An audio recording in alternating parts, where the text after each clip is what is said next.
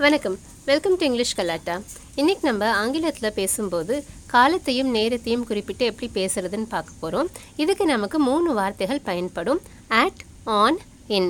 இதே 3 வார்த்தைகள் யூஸ் பண்ணி தான் ஆங்கிலத்தில் இடத்தை குறிப்பிடுவோம். அது எப்படின்னு இன்னொரு வீடியோ முதல்லே போட்டிருக்கோம். கீழே டிஸ்கிரிப்ஷனில் லிங்க் இருக்குது. நீங்கள் வேணும்னா அந்த லிங்க் யூஸ் பண்ணி பார்த்துக்கோங்க. இப்போ நம்ம பார்க்க போகிறது நேரம், தேதி, காலம். இது 3ஐயும் ஆங்கிலத்தில் எப்படி குறிப்பிடுறதுன்னு பார்க்கலாம். ஃபர்ஸ்ட் நம்ம ஆட் அப்படிங்கிற வார்த்தை பார்க்க போகிறோம். ஏடி, ஆட். ஸோ இந்த ஆட் அப்படிங்கிறது மணி நேரத்தை குறிப்பிடுறதுக்கு யூஸ் பண்ணுறது, நேரத்தை. ஸோ பொதுவாகவே நம்ம ஆங்கிலத்தில் பேசும்போது he came at 3 PM அப்படின்னு சொல்லலாம், இல்லை he came at 3 o'clock அப்படின்னு சொல்லலாம்.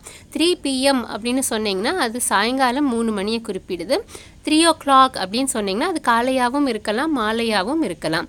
நீங்கள் எந்த வடிவத்தில் வேணாலும் ஆங்கிலத்தில் சொல்லலாம். இப்போ நீங்கள் இதை எப்படி சொன்னீங்கனாலும் இங்கே அந்த 3 PM இல்லை 3 o'clock அப்படின்னு அந்த 3ங்கிறதுக்கு முன்னாடி ஆட் அப்படிங்கிறத நம்ம சேர்த்திப்போம். he came at 3 o'clock. we reached home at 3 PM. So அந்த மணி நேரத்தை குறிப்பிட்ட நம்பருக்கு முன்னாடி ஆட் அப்படிங்கிறத நம்ம சேர்த்திப்போம். இப்போ இன்னும் கொஞ்சம் எடுத்துக்காட்டுகள் பார்க்கலாம், அப்போ தெளிவாக புரியும். I reached office at 9 AM. நான் அலுவலகத்துக்கு 9 மணிக்கு வந்தேன். Meeting starts at 3 PM. Meeting 3 மணிக்கு ஆரம்பமாகும். ஒரு கேள்வியாக கேட்கணுன்னா who is coming, யார் வரா அப்படின்னு அர்த்தம். who is coming at 5 PM. இத்தனை மணிக்கு யார் வராங்க அப்படின்னு கேட்கணுன்னா who is coming அப்படிங்கிறது கூட at 5 PM, at 3 PM அப்படின்னு சேர்த்திக்கலாம். who is coming at 5 PM. The train has not come at 7 PM. இது ஒரு நெகட்டிவ் சென்டென்ஸ். ட்ரெயின் வரலை அப்படின்னு நெகட்டிவில் சொல்கிறோம். ட்ரெயின் ஹேஸ் நாட் கம் அப்படின்னா ட்ரெயின் வரவில்லை. Train has not come at 7 PM. 7 மணிக்கு ட்ரெயின் வரவில்லை அப்படின்னு சொல்கிறது. ஸோ இங்கே பார்த்தீங்கன்னா ஃபர்ஸ்ட் வாக்கியம் கடந்த காலம், ரெண்டாவது எதிர்காலம், மூணாவது ஒரு கேள்வி, நாலாவது ஒரு நெகட்டிவ் சென்டென்ஸ். இந்த நம்மளோட வாக்கியத்தோட வடிவம் எதுவாக இருந்தாலும் சரி, கடந்த காலம், எதிர்காலம், ஒருமை, பன்மை எப்படி இருந்தாலும் சரி, at 9 AM, at 3 PM, at 5 PM அப்படிங்கிறது மாறாது. அது ஸ்டாண்டர்ட், ஒரே மாதிரி தான் வடிவம் இருக்கும். பொதுவாக இதை நம்ம சென்டென்ஸில் கடைசியில் தான் யூஸ் பண்ணுவோம். என்னவாக இருந்தாலும் at 5 AM, at 5 AM தான் இருக்கும். அந்த ஆட்டுக்கு டென்ஸோ ப்ளூரலோ சிங்குலரோ எதுவுமே கிடையாது. இப்போ இந்த மணி நேரத்தை குறிப்பிடுறது போக இங்கிலீஷில் ஆட் அப்படிங்கிறத இன்னொன்றுக்கும் யூஸ் பண்ணுவோம். அதாவது இரவு இல்லைன்னா நள்ளிரவு, நடு இரவு குறிப்பிடுறதுக்கு நம்ம நைட், மிட் நைட், இது ரெண்டும் யூஸ் பண்ணுவோம் ஆங்கிலத்தில். இது ரெண்டுக்குமே ஆட் அப்படிங்கிறத தான் யூஸ் பண்ணுவோம். he reached home at night.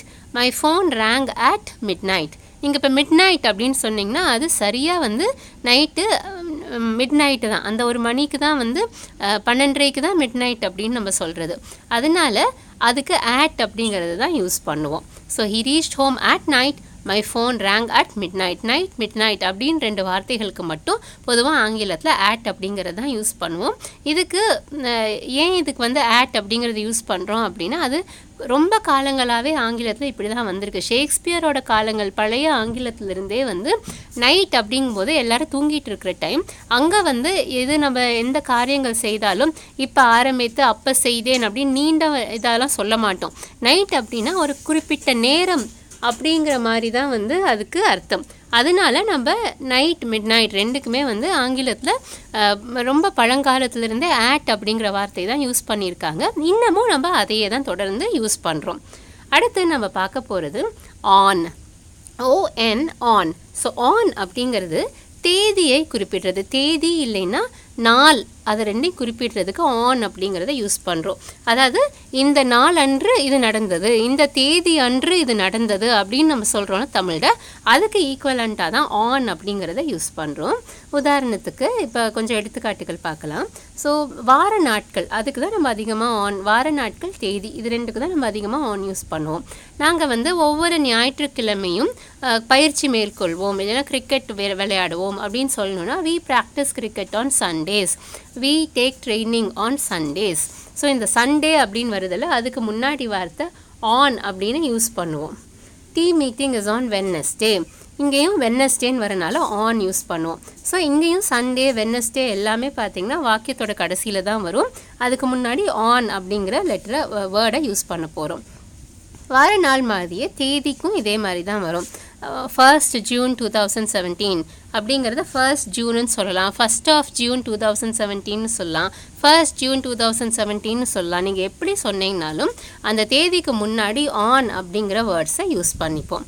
So இப்போ பார்த்தீங்கன்னா I joined work on 1st June 2017. நான் ஜூன் 1ஆம் தேதி 2017ஆம் ஆண்டு வேலைக்கு சேர்ந்தேன் அப்படின்னு அர்த்தம். I joined work அப்படின்னு சொன்னால் நான் வேலைக்கு சேர்ந்தேன்.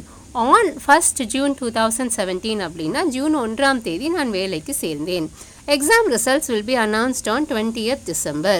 அதாவது தேர்ச்சி முடிவுகள் டிசம்பர் 20ஆம் தேதி வெளியிடப்படும். Exam results will be announced on 20th December. So இங்கேயும் 20th December, இங்கே வந்து வருடம் குறிப்பிடல, வெறும் தேதி தான் இருக்குது, மாதமும் தேதியும் தான் இருக்குது. அதுக்கும் நம்ம on அப்படிங்கிறது தான் யூஸ் பண்ணுவோம். Exam results will be announced on 20th December. So இப்போ இந்த வார நாட்களும் தேதியும் தெளிவாக புரிஞ்சிருக்குன்னு நினைக்கிறேன். இது போக நம்ம மித்த விசேஷமான நாட்கள் இருக்கும். Birthday, wedding day, teachers day, students டே. ஸோ எங்கெல்லாம் இந்த டே அப்படிங்கிறது வருதோ அங்கேயும் எல்லாமே நம்ம ஆன் அப்படிங்கிறது யூஸ் பண்ணுவோம். பர்த்டேவாக இருக்கட்டும், டீச்சர்ஸ் டேவாக இருக்கட்டும், அது எல்லாத்துக்கும் ஆன் தான். He gave me a surprise gift on my birthday. என் பிறந்தநாள் அன்று அவன் எனக்கு ஒரு பரிசளித்தான். He gave me a surprise gift on my birthday. On my birthday. அதே மாதிரி celebrations will be held on teachers day.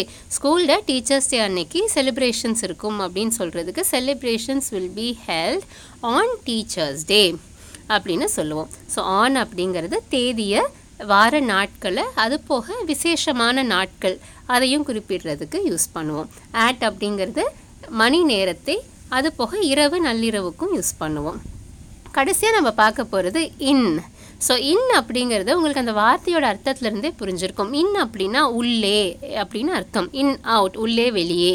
So in அப்படின்னா உள்ளே அப்படின்னு அர்த்தம். ஸோ நம்ம வந்து ஒரு பீரியட் சொல்கிறோம், ஒரு காலகட்டத்தை சொல்கிறோம். இதில் ஆரம்பித்து இன்னொன்றில் முடிகிற காலகட்டம், இதுக்குள்ளார ஏதோ ஒரு நிகழ்வு நடந்திருக்குன்னா அதை குறிப்பிடுறதுக்கு இன் அப்படிங்கிற வார்த்தையை யூஸ் பண்ணலாம். அதுக்கு சில உதாரணங்கள் பார்க்கலாம், ரொம்ப ஈஸியாக புரியும். இப்போ நம்ம வந்து ஒரு நிகழ்வு நடக்குது, அதுக்கு தேதி இல்லை, ஆனால் அந்த மாதத்தில் ஏதோ ஒரு தேதியில் நடக்குது அப்படின்னா அதுக்கு இன் யூஸ் பண்ணலாம். உதாரணத்துக்கு மான்சூன் ஸ்டார்ட்ஸ் இன் ஜூன், பருவமழை ஜூனில் தொடங்கும், கரெக்டுங்களா? அதுக்கு நம்ம இன் அப்படிங்கிறது தான் யூஸ் பண்ணுவோம். அதே வந்து ஒரு குறிப்பிட்ட தேதியில் பருவமழை ஆரம்பிக்க போகுது அப்படின்னா monsoon starts on 10th June, அங்கே ஆன் யூஸ் பண்ணுவோம். ஏன்னா 10th June அப்படின்னு ஒரு குறிப்பிட்ட நாளை சொல்கிறோம். அதே வந்து ஜூன் மாதத்தில் ஏதோ ஒரு நாள் ஆரம்பிக்கும் அப்படின்னா பருவமழை ஜூனில் ஆரம்பிக்கும். மான்சூன் ஸ்டார்ட்ஸ் இன் ஜூன், அங்கே இன் அப்படிங்கிறத நம்ம யூஸ் பண்ணுறோம். I cannot buy a car even in 2020. இது வந்து ஒரு நெகட்டிவ் சென்டென்ஸ். அதாவது 2020 கூட நான் வந்து கார் வாங்க முடியாது அப்படின்னு சொல்லும்போது I cannot buy a car even in 2020 அப்படின்னு சொல்லலாம். அடுத்தது ஒரு ஜென்ரலான சென்டென்ஸ், கொஞ்சம் பெரிய sentence. America rose to power in the 20th century. America 20ஆம் நூற்றாண்டில் தான் வல்லரசானது அப்படின்னு சொல்லலாம். America rose to power in the 20th century. இங்கே ஏன் த அப்படிங்கிறத குறிப்பிடுறோம்னா 20ஆம் நூற்றாண்டு அப்படிங்கிறது ஒன்று தான், நிறையா 20ஆம் நூற்றாண்டு கிடையாது. ஸோ நூற்றாண்டுகளை பொதுவாகவே குறிப்பிடும்போது த அப்படிங்கிறது தான் யூஸ் பண்ணுவோம். So monsoon starts in June. I cannot buy a car in 2020. America rose to power in the 20th century. மாதம், வருடம், நூற்றாண்டு, இது எல்லாத்துக்குமே நம்ம இந்த காலங்களை குறிப்பிடுறதுக்கு இன் அப்படிங்கிறத யூஸ் பண்ணலாம். அடுத்து நம்ம பார்க்க போகிறது பருவ காலங்கள், அதாவது seasons. Summer, winter, rainy season, monsoon, இதுக்கெல்லாமும் நம்ம இன் அப்படிங்கிறத யூஸ் பண்ணுவோம். ஏன்னா இது எதுக்குமே வந்து ஒரு குறிப்பிட்ட நேரமோ தேதியோ கிடையாது, அது ஒரு நீண்ட காலகட்டத்தை குறிக்குது. அதனால இன் அப்படிங்கிறது யூஸ் பண்ணுறோம். டெங்கு ஸ்ப்ரெட்ஸ் இன் சம்மர். ஸோ டெங்கு காய்ச்சல் சம்மரில் தான், கோடை காலத்தில் தான் ஸ்ப்ரெட் பரவும். டெங்கு ஸ்ப்ரெட்ஸ் இன் சம்மர். அதே மாதிரி பொழுதுகள், அதாவது கஸ்டமர் விசிட் இருக்குது, மார்னிங்கில் காலையில் கஸ்டமர் விசிட் இருக்குது அப்படின்னு சொல்கிறதுக்கு இன் அப்படின்னு சொல்லுவோம். ஸோ மார்னிங், ஆஃப்டர்நூன், ஈவினிங் இந்த மாதிரி ஒரு நாள் இருக்க பொழுதுகளை குறிப்பிடுறதுக்கும் இன் அப்படிங்கிறதான் யூஸ் பண்ணுவோம். நைட் மிட் நைட்டுக்கு மட்டும்தான் நம்ம ஃபர்ஸ்ட் பார்த்த மாதிரி ஆட் அப்படிங்கிற வார்த்தையை யூஸ் பண்ணுறது. அடுத்தது நீண்ட காலகட்டங்கள் வரலாற்று சம்மந்தமாகவோ புவியியல் சம்மந்தமாகவோ அந்த மாதிரி நீண்ட காலகட்டங்களை குறிப்பிடும் போதும் இன் அப்படிங்கிறத யூஸ் பண்ணுவோம். கற்காலம் இல்லைன்னா சோழர்கள் காலம் அந்த மாதிரி காலங்களை குறிப்பிடுறதுக்கும் இன். மேமத்ஸ் lived in the stone age. மேமத் என்ற விலங்கு கற்காலத்தில் வாழ்ந்தது. மேமத்ஸ் lived in the stone age அப்படின்னு சொல்கிறோம். ஸோ நம்ம இப்போ என்ன பார்க்குறோன்னா இன் அப்படிங்கிறதுக்கு பார்க்குறோம். அது வந்து பொதுவாக காலகட்டங்களை குறிப்பிடுறதுக்கு யூஸ் பண்ணுறோம். மாதம், வருடம், நூற்றாண்டு, பருவங்கள், பொழுதுகள், நாள் பொழுதுகள், அதே மாதிரி நீண்ட வரலாறு காலகட்டங்களை குறிப்பிடுறதுக்கும் யூஸ் பண்ணுறோம். ஸோ இப்போ உங்களுக்கு ஈஸியாக இருக்கும்னு நினைக்கிறேன். இப்போ இதை எப்படி யூஸ் பண்ணி சென்டென்ஸ் ஃபார்ம் பண்ணுறது அப்படின்னு பார்த்தீங்கன்னா, பொதுவாகவே ஆங்கிலத்தில் ஒரு சென்டென்ஸ் நீங்கள் சொல்கிறீங்க, ஒரு வாக்கியம் சொல்கிறீங்கன்னா அதில் ஃபஸ்ட்டு வர்றது யார் அந்த வாக்கியத்தில் ரொம்ப இம்பார்ட்டண்ட்டாக இருக்காங்களோ, அதாவது செயலை யார் செய்யறாங்களோ அவங்கள தான் நம்ம ஃபஸ்ட்டு யூஸ் பண்ணுவோம். இப்போ வந்து நான் உன்னை திங்கள் அன்று சந்திக்கிறேன் அப்படின்னு சொல்லணும்னு வைங்க. ஸோ இந்த வாக்கியம் யாரை பற்றி இருக்குது, என்னை பற்றி இருக்குது, நான் செய்கிற செயலை பற்றி இருக்குது. அப்போ ஃபர்ஸ்ட் வரது ஐ, நான் அப்படிங்கிற வார்த்தை. அதை தான் நம்ம ஆங்கிலத்தில் சப்ஜெக்ட் அப்படின்னு சொல்லுவோம். சப்ஜெக்ட் அப்படின்னு சொல்லுவோம். அது ஐ. அடுத்து நம்ம சொல்ல போகிறது என்ன செயலை செய்தோம், வேர்ப்னா செயலை குறிக்கிற வார்த்தை. ஸோ நான் உன்னை மீட் பண்ணுறேன்னு சொல்கிறோம்ல, ஸோ ஐ வில் மீட் அப்படிங்கிறது தான் verb. Will meet, I will meet. அடுத்து நம்ம சொல்ல போகிறது என்ன, யார், அதாவது செயலை யார் வாங்கிக்கிறா, நம்ம செய்கிற செயலை எது மேலே செய்கிறோம், யார் மேலே செய்கிறோன்னு. So I will meet you, நான் உன்னை சந்திக்கிறேன்னு சொல்கிறோம். ஸோ ப்ரெடிகேட் வந்து you, I will meet you. Details என்னென்னா எப்போ, எப்படி, என்ன அப்படிங்கிறது தான் டீட்டெயில்ஸ். அதுக்கு ஆன் மண்டே, திங்கள் அன்று, I will meet you on Monday அப்படின்னு சொல்கிறோம். அதே மாதிரி இன்னும் சில எடுத்துக்காட்டுகள் இருக்குது. He will meet you at 8 PM. So இங்கே பார்த்தீங்கன்னா நாளை குறிப்பிடாமல் நேரத்தை குறிப்பிடுறோம். ஸோ ஹீ அப்படிங்கிறது இங்கே சப்ஜெக்டு, வில் மீட் அப்படிங்கிறது தான் வேர்ப், செயலை குறிக்கிறது, சந்திக்கிறது. ஹீ வில் மீட், யாரை மீட் பண்ண போகிறாங்கன்னா யூ, உன்னை. ஸோ அவன் உன்னை சந்திப்பான். டீட்டெயில்ஸ் என்னென்னா 8 மணிக்கு at 8 PM. இப்போ ஒரு சில வாக்கியங்கள் இருக்கும் ஆங்கிலத்தில், அதில் ப்ரெடிகேட்டே இருக்காது. அதை நம்ம ஒரு செயலை பற்றி சொல்கிறோம் அப்படின்னா அங்கே ப்ரெடிகேட் இருக்காது. உதாரணத்துக்கு இட் இஸ் ரெய்னிங், மழை பெய்கிறது, it is raining in Chennai now. So இங்கே எல்லாமே பார்த்தீங்கன்னா இந்த ஆன், ஆட், இன் அப்படிங்கிறது டீட்டெயில்ஸே குறிப்பிடுற பகுதியில் தான் யூஸ் பண்ணுவோம். சப்ஜெக்ட்லேயோ ப்ரெடிகேட்லேயோ அதிகமாக இதை யூஸ் பண்ண மாட்டோம். ஸோ இப்போ உங்களுக்கு தெளிவாக புரிஞ்சிருக்கும்னு நினைக்கிறேன். தொடர்ந்து இதே மாதிரி நிறைய கிராமர் பற்றி கற்றுக்கிறதுக்கு இங்கிலீஷ் கலாட்டா பாருங்கள். இந்த வீடியோ உங்களுக்கு யூஸ்ஃபுல்லாக இருந்ததுன்னா மறக்காமல் லைக் பட்டனை கிளிக் பண்ணுங்கள், ஷேர் பண்ணுங்கள், இங்கிலீஷ் கலாட்டாக்கு சப்ஸ்கிரைப் பண்ணுங்கள். தேங்க்யூ ஃபார் வாட்சிங் இங்கிலீஷ் கலாட்டா.